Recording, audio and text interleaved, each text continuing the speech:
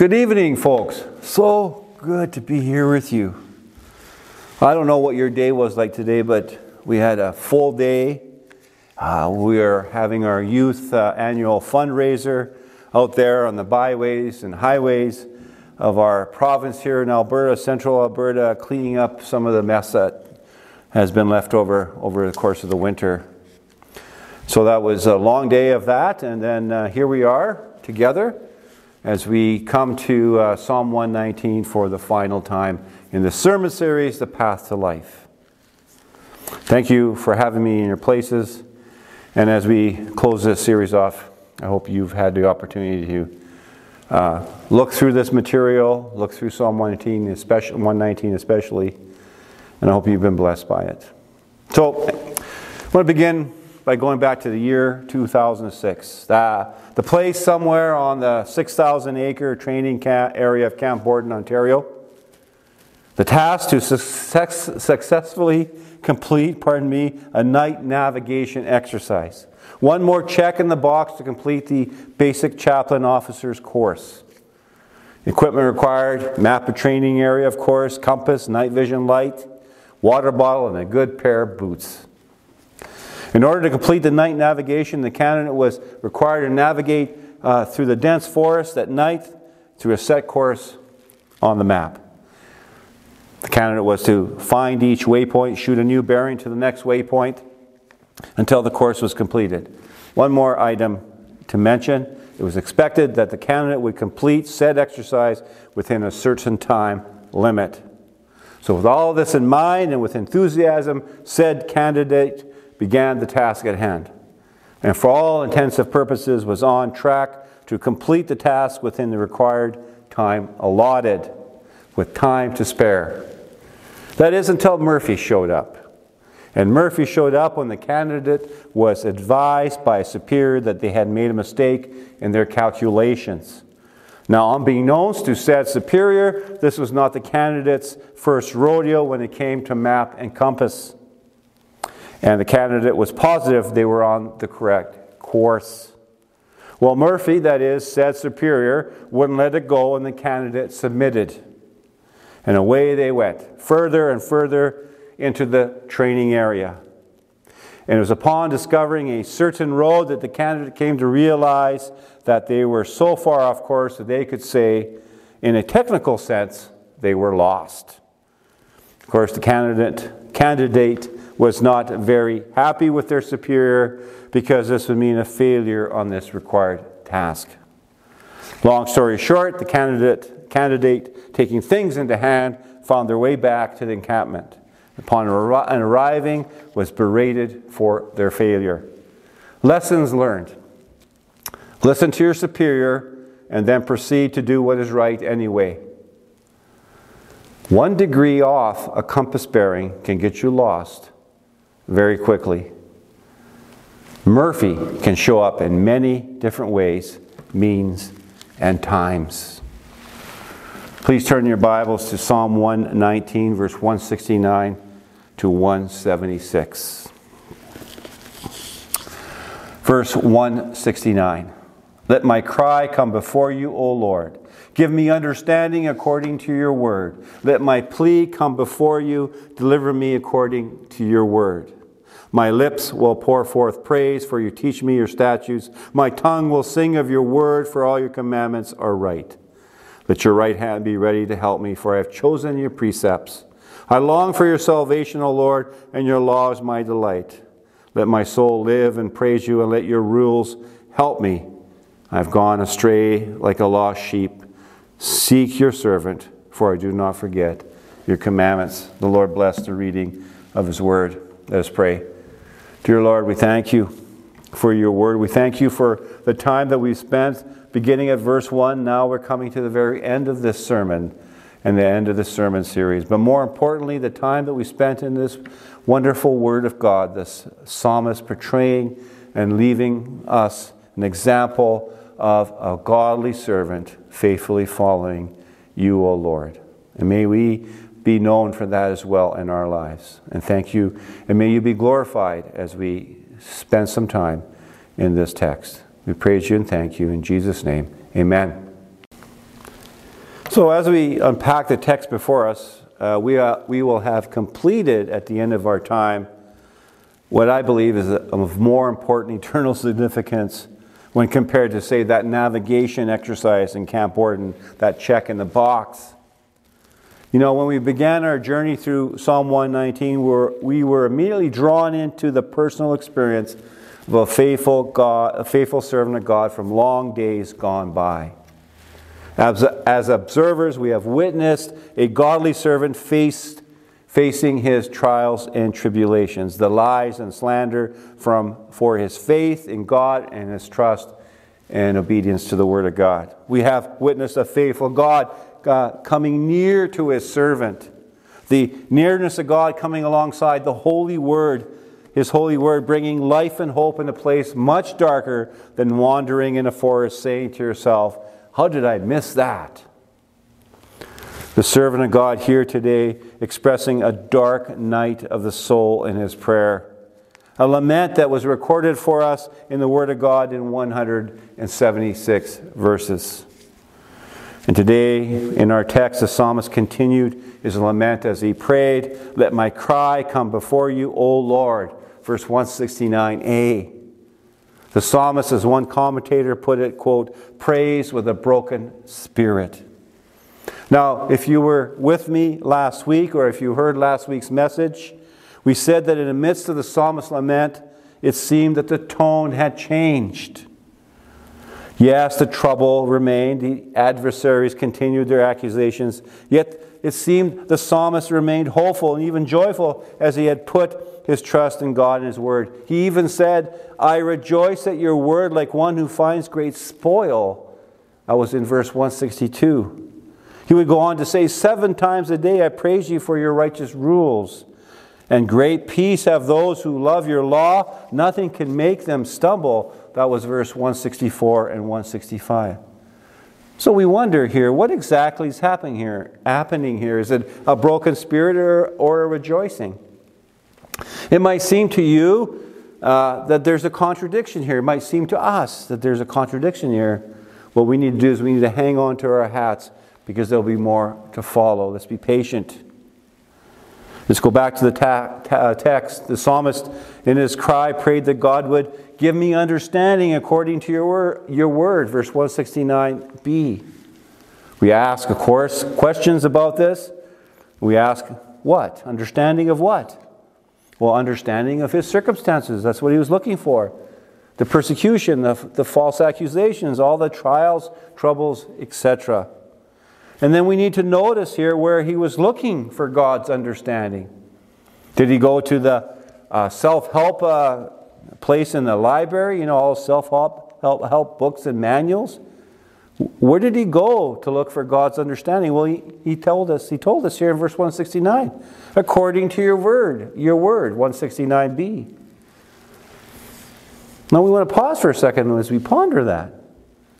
Let me ask you, when you find yourself in the middle of a spiritual challenge, in the middle of a difficult circumstance, where do you go for understanding? Of course, you can go to your pastor, and I would encourage you to go to your pastor for help. That's what they're there for. You go to your spouse, your favorite uncle, your wise uncle, your cousin, your brothers and sisters, siblings. You can go to your brothers or sisters in the faith for help. You can go to a doctor, a dentist, a therapist. Yes, those are all okay places. But let me ask you this question. Where did the psalmist turn for understanding in his dark night of the soul? Ponder that question. Earlier in his prayer, he asked a different question. The psalmist did. A really good question. He said, how can a young man keep his way pure? Let's just drop young man. How can you and I keep our way pure? Or let's put this. How can the psalmist keep his way pure? Where did he find the answer to that question in his prayer? He said, by guarding it according to your word. Verse 9. And again, the psalmist, even in his trials, earlier in his prayer, desiring to keep the commandments of God, said this, give me understanding that I may keep your law and observe it with my whole heart. Verse 34, that heart, the very soul of the psalmist, where his desires and his desires and everything that psalmist represented, the person. He wanted to keep the law. He wanted to observe it with his whole person. So where did the psalmist turn for understanding? Well, the Word of God. You know, maybe, just maybe, we should be like the psalmist and pray to God for understanding, as he did, through the lens of the Word of God. You know, often the very first place we go is to Google or a self-help book or some self-proclaimed expert. Or those other places that I mentioned, which is fine to go to your pastor, family, friends, or those that support you. But maybe you go to Google first, or you go to on your social media page and find some expert there. And this is what we often do we not? Friends, if you are a Christian, born again, Spirit-filled, the Word of God and prayer is more than just essential to you and me. It is our very lifeline. And the psalmist gives us an example of how important the Word of God and prayer was for his situation when he said, "Let my plea come before you, deliver me according to your word." Verse 170. Here we have prayer and Scripture together in the psalmist's plea. And we could just change that word plea to supplication. That's another way that's translated. He was praying for deliverance of his situation. Here is a model, my friends, for you and me in how to respond in a godly manner in our times of trial, whatever they may be. We can go to the Apostle Peter in his first letter, 1 Peter chapter 2. He reminded the Christian exiles that he was writing the letter to that in their suffering for their good deeds, that Jesus also suffered for them. The Apostle Peter went on to say about Jesus, "He committed no sin, neither was deceit found in his mouth. When he was reviled, he did not revile in return.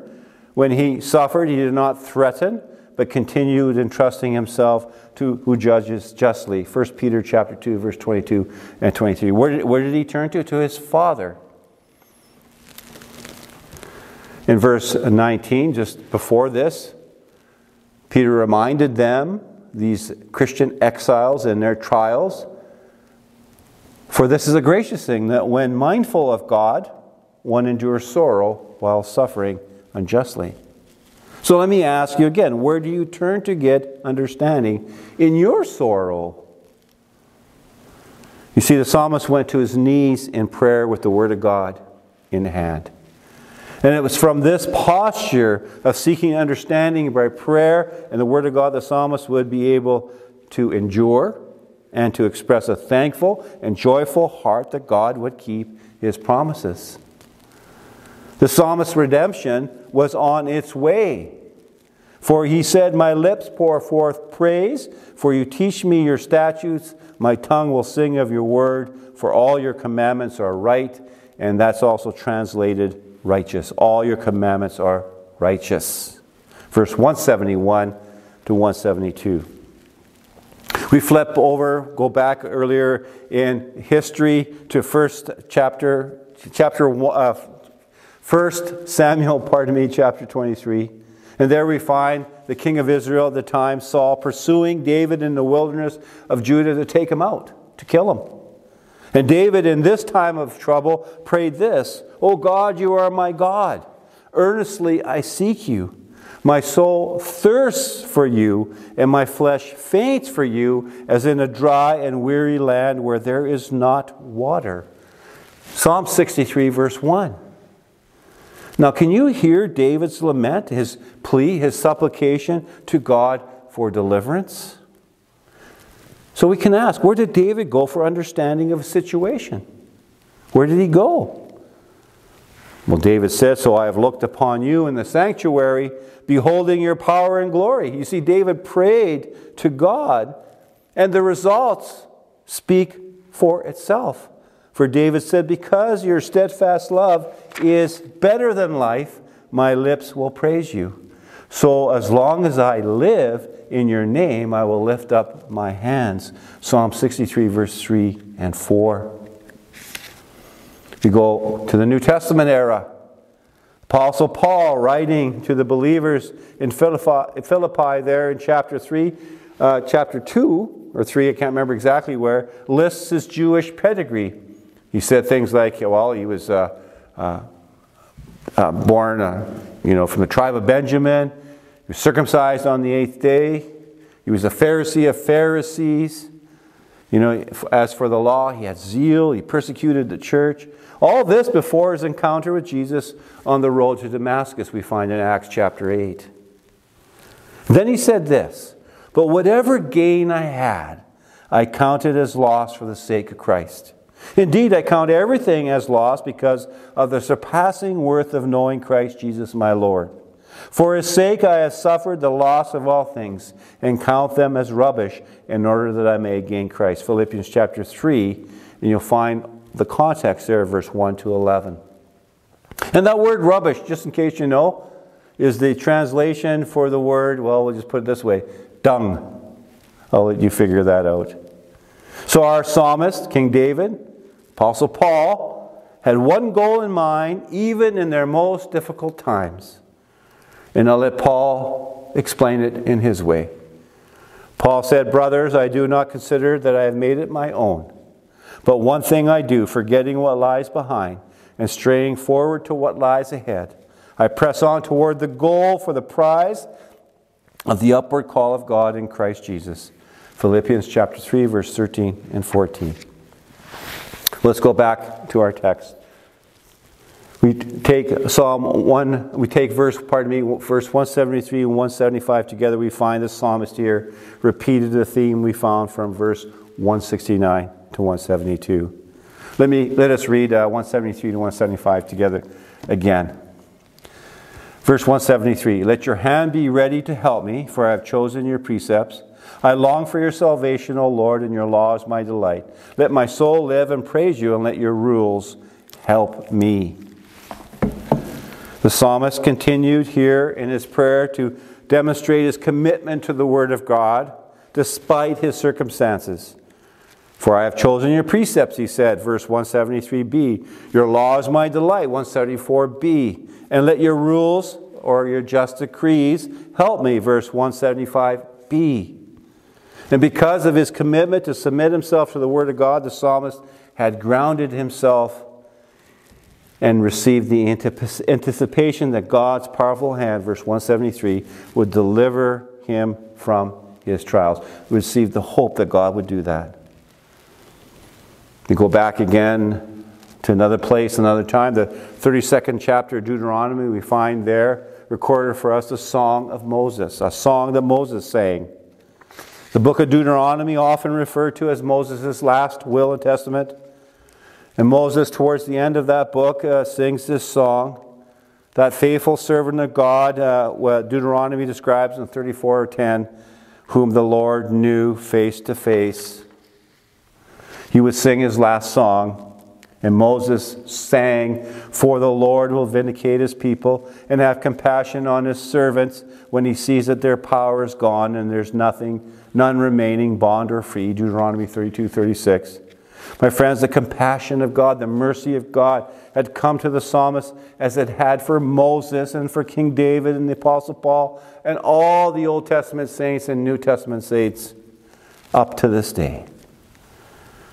And it's there where you and me, when trouble comes our way, when we are in the dark night of the soul, when it seems that God is far away, when we are falsely accused, when, like the psalmist, we cry out before the Lord for deliverance. My dear friends, God is not far away from you, for He loves His people. He has compassion and mercy. God is nearer to you than your arms are to your side. And in Romans chapter 8, the Apostle Paul gives us a wonderful, wonderful, beautiful picture of this. When he said, "Who shall separate us from the love of Christ? Shall tribulation or distress or persecution or famine or nakedness or danger or sword? As it is written, for your sake we are being killed all day long. We are regarded as sheep to be slaughtered. No, in all these things we are more than conquerors through Him who loved us.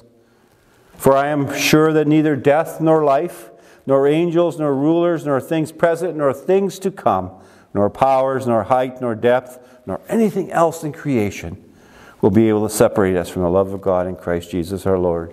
Romans chapter 8, verse 35 to 39. Write that down. Read it over and over. Well, with this all in mind, we have arrived after a 7-month journey to the very final verse of 119. The psalmist said, I have gone astray like a lost sheep. Seek your servant, for I do not forget your commandments. Verse 176. Remember earlier we pondered together what exactly was happening here in this particular stanza. Is this a broken spirit or is this a rejoicing? After all the psalmist did include in his prayer, in verse 168 he said, I keep your precepts and testimonies, for all my ways are before you. And now he prays, I have gone astray like a lost sheep. Seek your servant. Is this then a contradiction? Well, let's appeal to another preacher, a most excellent preacher from another time. Charles Spurgeon, when preaching on Psalm 19, addresses this apparent incongruity between 168 and 176. And Spurgeon said this of these two verses, quote, they form a paradox and they both are true of the same man at the same time. Oxford Dictionary defines paradox in this way, quote, a seemingly absurd or self-contradictory statement or proposition that when investigated or explained may prove to be well-founded and true. So let's investigate this ever so briefly, this seemingly contradiction in Psalm 119. It has already been noted that verse 169 to 171, the psalmist continued to pray a prayer of supplication to God for deliverance for his afflictions. We also discovered that he prayed for understanding of his situation, and he expected to find the needed understanding from the Word of God. And as a result of his supplication, he discovered a growing anticipation that God would deliver on his promises found in his Word. And this in itself resulted in a joyful expression of thanksgiving. And we see this motif, this theme repeated again from verse 172 to 175. We also know the psalmist had already prayed in similar ways here at verse 170 as he did here at 176. Back in verse 10-11 he prayed, with my whole heart I seek you, let me not wander from your commandments. I have stored up your word in my heart that I might not sin against you. Well, as we take all this in, the biblical evidence is very strong here that Spurgeon was right in his interpretation of this situation. This is a form of a paradox, and both are true for our psalmist at the same time. The psalmist was assured that the God he served knew all his ways, and at the same time prayed that God would find him. His trials and troubles had made him feel like a lost sheep, like a lost lamb. And is this not the tension we often feel when in the midst of our trials? We know that God knows and is nearby, but it doesn't feel like it. And like the psalmist, we pray for deliverance from the trial. And sometimes we, like the psalmist, cry out for it feels like we lost our way. As we draw this close, I often don't like to use myself as an example or talk too much about myself from the pulpit. I'm not interested in drawing attention to myself. But this has been a very powerful time through this Psalm 119. As I was meditating on this particular stanza, I was reminded of some of the trials in my own life that I had gone through, that I felt like that guy deep in the 6,000-acre forest at night of Camp Borden trying to find his way back to the encampment, back to a safe place in a warm sleeping bag. And as I look back over those trials, not that one, but more difficult trials, more often than not, the very thing I needed to do, I didn't do until I was deep into the forest. And that was to pray and meditate on the Word of God. My friends, when we find ourselves deep in the forest, we need to pray. And we need to meditate on the Word of God and plead and supplication that God would help us in those times. You see, the prayer and the Word of God is a Christian's lifeline. So over the days and weeks of praying and meditating on Psalm 118, I was reminded over and over again that no matter what happens in my life, the most precious gift that God has given me, His very own Holy Spirit.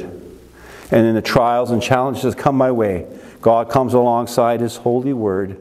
And in my prayer for deliverance, the blessed assurance of God's word is that all His promises are yes in Jesus Christ. Right there in the sorrow, in that hard place, words that taste like honey come to me from the Word of God. And it might be a paradox, yet joy returns. Hope is present, and I know that one day in God's sovereign will and purpose, it will all be made right. It'll all be made right, my friends. I need to ask you. I hope you or maybe just started watching it right now at the end of this message. Do you know the love of Christ? Have you experienced that assurance that in the night and in the trial and in the troubles that you know that God knows and He's there with you? If you have not received Christ, if you have not known the love of Christ, my dear friend, you have more trouble than being lost in a forest.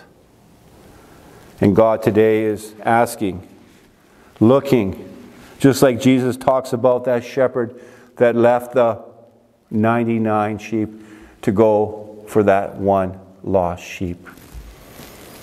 He's looking for that lost sheep. And if you're that lost sheep, this is the time for you to repent and turn and receive the love of Christ. If you are a Christian and you are in the dark night of your soul, dear ones, I don't know how else I could say it to you. You are not alone.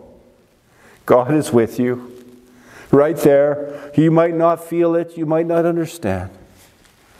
But pray. Read the Word of God.